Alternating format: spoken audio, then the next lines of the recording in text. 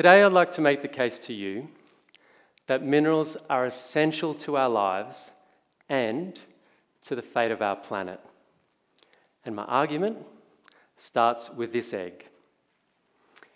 It was laid last night by one of the chickens that roam in my garden. Now, I can see that there are some confused faces in the room, faces that are saying, what do eggs have to do with minerals? And that is the conundrum of this topic. Minerals are so embedded in our lives as to be mostly invisible. And so far, they're not a visible part of the global sustainable development agenda. The shell of this egg, it's made of the mineral calcite.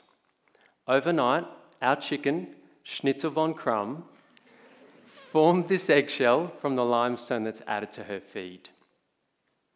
Once I boil my breakfast eggs, I don't know about you, but I like to add a little bit of salt. Table salt is the mineral halite, and the salt that I use is formed from the evaporation of seawater, a process that might take no more than a few days or weeks.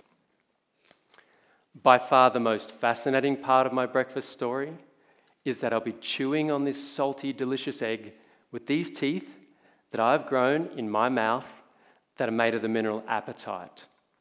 That's right. You could say that we are part rock. We all grew up believing that minerals are not renewable, that because they are formed over geological time, that they can't be regenerated quickly. And the people that told us this did so literally through their mineral teeth that they themselves have grown. There is no doubt that some of the minerals that we use as humans, like the metal sulfides mined for copper, are progressively formed by slow geological processes, and that this does have some bearing on how we should manage those resources. But the argument that minerals are not renewable and therefore are incompatible with sustainability, it's a fallacy that has had very wide ramifications. Earth, water, air, and fire. These were the four classic elements of nature, as viewed by the ancient Greeks as the basic ingredients of our world. Our planet Earth, it's mostly made of rock. And aside from water, minerals are the natural resources that we use most as humans.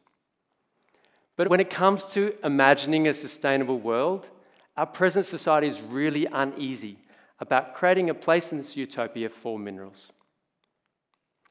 In 2015, 193 countries of the United Nations General Assembly adopted the UN Sustainable Development Goals. The SDGs are built on decades of work on sustainable development and are described by the UN as a shared blueprint for people and the planet. The 15,000-word SDG agenda that the countries of the world adopted made no reference at all to minerals. Forests, fisheries, wildlife, pasture, energy, water, air, and genetic resources, they're all referenced. Agriculture, water resource management, and forest management, they're all described in detail. Farmers, herders, pastoralists, fishers, they all have a place. But minerals, mining, and miners do not. Food is referenced 26 times. Food security provided the authors of the SDGs with a concept to frame a dedicated goal. The same is true of water, another essential natural resource with a dedicated goal.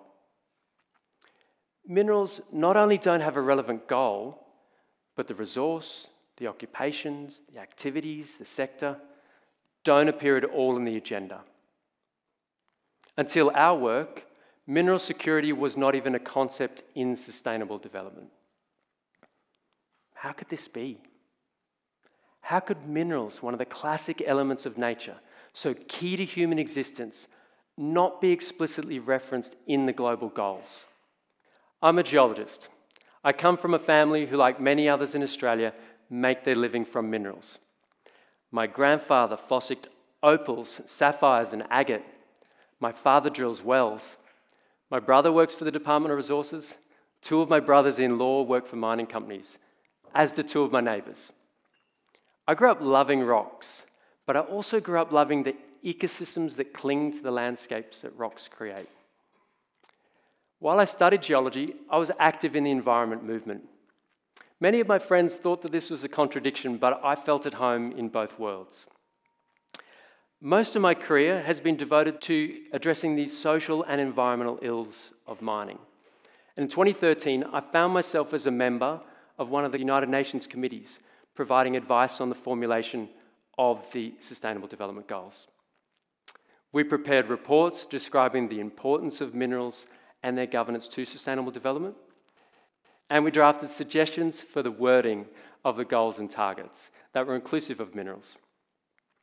Ultimately, however, we were unsuccessful, and the SDGs are silent on how, if at all, minerals can be part of our future sustainable world. Aside from the issue of their perceived unrenewability, another reason why I think that there's a reluctance to include minerals in the Sustainable Development Agenda is that the stories that we tell as a society about minerals, mining and miners are told in just one dimension. They're stories about irresponsible companies running roughshod over the environment and communities, fueling conflict, clearing forest, and fouling rivers. This is understandable. These stories are based in fact, and mineral extraction can be an impediment to sustainable development. There are other dimensions, though, to the minerals story, not so readily told, but just as important. Now, if you haven't grown up in a family of geologists, you could be forgiven for thinking that mining is all about large machinery, multinational companies, and the export of metals. But metals just make 3% of global mineral production. All of the gold mined by humans across all of our history roughly fits into just 3 Olympic-sized swimming pools. Most of the minerals that we use as humans are locally mined construction materials and industrial minerals. The sand, gravel, and crushed stone that the world uses in just 1 year would not fit into 14 million Olympic-sized swimming pools. In 2015, I went to work for the United Nations Development Programme to lead a new program with countries of Africa, the Caribbean, and the Pacific, which focused on the local materials mined by local people for local development. I started to call these development minerals because of their close links to poverty reduction. Millions of people, many of them informal miners living in circumstances of poverty, are involved in the mining and quarrying of these minerals, which are important for building the houses that provide shelter, the roads that enable mobility, and feeding the crops that provide sustenance. One of the workshops that we organised was held in Carrara, Italy. Carrara is famous for hosting some of the best marble limestone deposits in the world, with Carrara white marble in demand for kitchen and bathroom benchtops. We invited quarry managers from Africa, the Caribbean, and the Pacific to learn about sustainable development, and we held a field trip at a local quarry. At the site, still preserved in the quarry face, is the exact spot that the marble for Michelangelo's famous statue of David was cut. Half of the stone from the quarry is cut into large blocks for use in buildings, but the marble that makes up the other half of the quarry is naturally faulted and fractured from the geological pressures. The owner of the quarry made a deal with a pharmaceutical company to crush this fractured marble limestone that would otherwise have gone to waste, so that it may be used in products like chicken feed, headache tablets, and toothpaste. Yes, there are Europeans today who literally brush their teeth with the marble of David. Minerals matter to sustainable development because they're literally the matter that underpins much of global development, whether it be the copper that wires communication, the clay bricks and the roof tiles that provide shelter, the mineral fertilizers fundamental for agriculture, the lithium and the cobalt that's fueling the global transition to renewable energy, the garnet that filters water, or the gravel and stone that builds bridges and paves roads. In a few years' time, the countries of the world will come together again to renegotiate the Sustainable Development Goals and to define a post-2030 development agenda. In the lead up to this event, I believe we need to change the global conversation about minerals. there is a responsibility that people like me, geologists and educators, have to make obvious the links between minerals, sustainability, and development. One new concept that I've introduced with a few of my colleagues is mineral security, which is when all people have sufficient and affordable access to the minerals necessary for human development, including for shelter, mobility, communication, energy, and sustenance. Our hope is that mineral security, like the ideas of food security, energy security, and water security before it, can help make visible the essential links between minerals, poverty reduction, and environmental sustainability. There's also a responsibility that we have as a broader public, and that is to continue to demand higher standards of the mining industry, but to do so while being aware of the role of minerals in our own lives.